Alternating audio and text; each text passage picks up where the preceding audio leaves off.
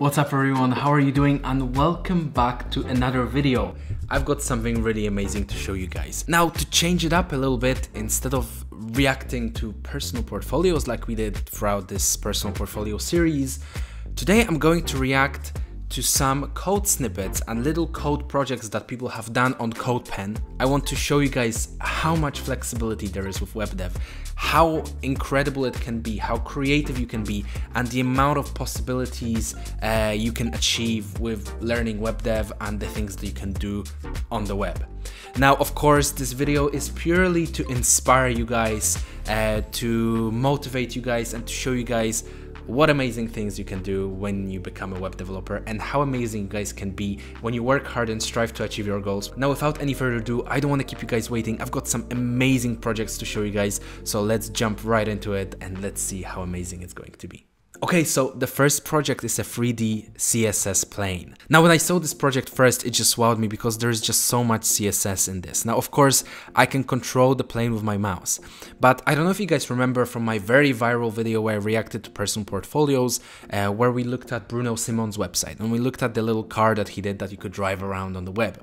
Now, of course, this is very similar when it comes to the style and how it was created, where you can actually fly the plane, and it does all these like little cool animations of rotations, all the clouds are moving by, the engine of the plane and the fan is spinning, and of course if you actually click on this, it changes everything to night, so you can fly during the night or you can fly during the day. Now, how is this made? Obviously, as we can see here, someone used a HTML PAG. Now, PAG is a templating language for HTML, which basically or technically allows you to code faster, code HTML faster. I've personally never used it. A lot of the things I'm going to show you today, I've personally never used or never seen, but you know, this is also here to inspire me. So obviously a ton of HTML PAG templating language. Lots of CSS, but I mean a ton of CSS to make the plane look nice, to make everything look nice.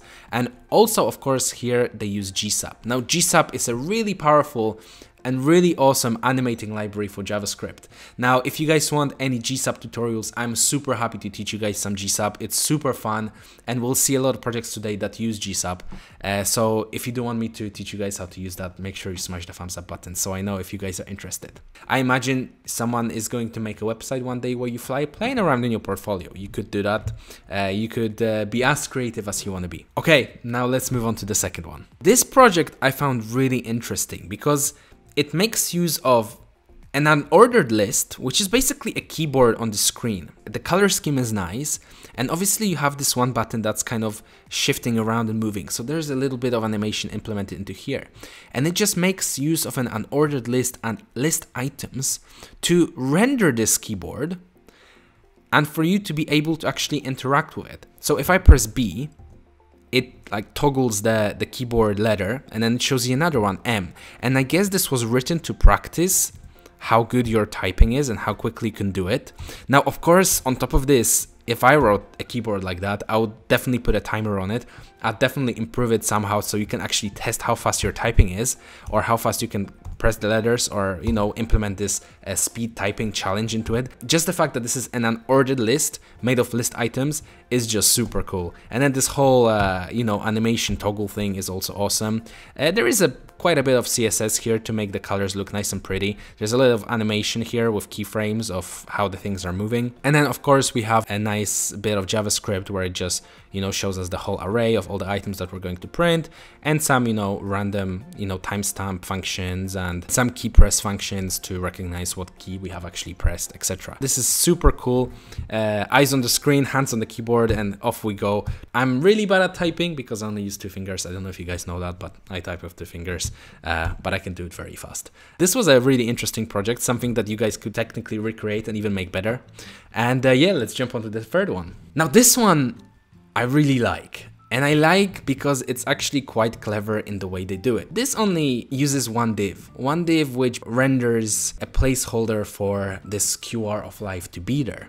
Now, of course, it uses a little bit of CSS, not too much. And basically all of this is based in a canvas. Now, what we can see on the screen here is this matrix showing all the values true to be painted blue, so little squares to be painted blue, and all the false values to be just black.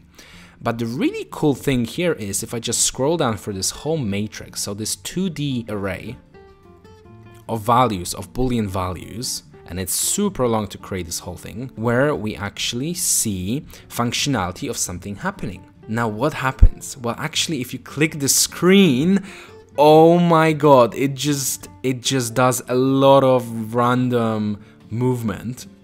And then every time you click, it just pauses in that place. And every time you click again, it just reverts back to this whole movement thing. Now, I think this is really awesome. I think the way it was created is really awesome. I haven't dived too deep into this JavaScript, but it's definitely something I'm going to look into because I think it's done in a really interesting way. So I'd recommend you guys to check it out. Of course, all the links to all these amazing Codepens will be in the description. Now, the fourth Codepen I want to show you today is also quite interesting because it's very simple, but it uses GSAP, so this really cool animation library where you can do a lot of cool things. Obviously, in our HTML, we have a bunch of SVGs and paths to kind of draw all these imagery that we're going to see here. And we also have a bunch of JavaScript. It's not a huge amount, it's a little bit, and obviously a tiny bit of CSS. But the end result is super fantastic, and I think it's really fun to work on those little details on your web page because that's what makes it stand out. Now, of course, if I click send, as we imagined, yes, it's going to move and it's going to say that it's sent. Now, this little animation, I think is really, really cool. I think it's really nice the way how the plane kind of swifts and the like little path of the aeroplane follows behind it. Whew, really nice. Simple, nice, but the amount of creativity this kind of adds to your website is super cool. So I would really recommend you guys looking at GSAP and trying to learn it because animating a web page and giving it that nice taste of animation is just super cool. The next Codepen I want to show you is really cool. Why is this so satisfying to watch? Well, why is it so satisfying to watch? Well, it's because it's morphing. The text is morphing. Now, I actually know about this technique and it's really cool. If you guys want a tutorial on it, just let me know and I'll be happy to do one. But basically what it is you're varying blurriness and you're varying the transitions between different divs in this case, and basically adding this transition, adding this blur effect on top of the divs being stuck together actually gives you this morphing transition. This doesn't require a lot of code to be implemented, just a little bit of JavaScript, but you can actually make it work with any type of text and give this really cool effect, which actually behind the scenes is quite simple to understand. So really, really cool little snippet of how morphing works. And you can just look at it here in this code base if you want to try and learn it and try and understand how it works. But really cool to show, and I just wanted to share that with you guys. Now, this is another Codepen that I found really interesting.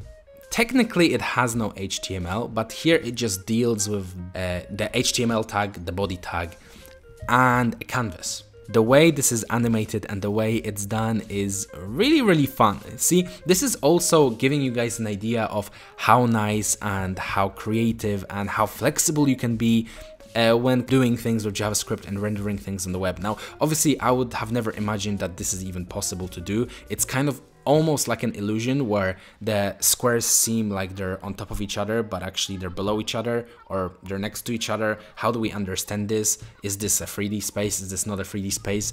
But it's just super cool, and the way they change colors, the way the colors kind of blend. Here you can really look at some JavaScript code that's super interesting, quite complicated maybe to understand at first, but if you kind of run through the things, this is how I used to learn. I used to look at all these little snippets and just try and understand how people have done all these things, and then obviously the more you look into this, the more you understand how things work. I just think this is another amazing example of the possibilities and capabilities that web dev can actually give you. The last Codepen I wanted to show you today, which I personally think is quite funny, and it's a little nice hint you can add to your website. This is called the impossible checkbox. This is written in React, quite a little bit of CSS, a lot of JavaScript to get all the concepts here, but you'll understand why. Here, the whole idea of this is that this checkbox is impossible. Now, if I click on the checkbox, or if I just hover over it, we have a little blur popping up. Now, if I click the checkbox, the blur puts it back. If I click the checkbox again, the blur puts it back. Now, if I keep clicking the checkbox, the blur will keep persisting, but if you keep doing it, look, he pops up more. he pops up more again, and he's getting maybe a little bit frustrated. If I click it again, he's still very persistent. If I click it again, oh, now he's angry. If I click it again, now he's making a noise and he's shouting at me, and whatever he said now there, we probably don't want to translate. But I just think it's super funny. And of course, the most important thing is that this also uses GSAP. This also uses that JavaScript animation library, which is super handy when you want to create things like this. When you want to build your CSS, when you understand your CSS and you want to give that CSS life, you want to make it move, you want to make it do something on your website. So yes, this is basically all the really fun Codepens I want to show you guys today. I hope they inspired you guys. That was the main purpose of this video, to give you guys inspiration, to show you the possibilities of web dev, and to just introduce you to maybe new concepts that you might want to learn. But as always guys, thank you very much for watching. If you did enjoy this video and you want to see more reactions of me looking at amazing Codepens, looking at amazing personal portfolios, looking at amazing websites, make sure you smash the subscribe button. But for now guys, as always, thank you very much for watching, and I'll see you in the next video. Bye.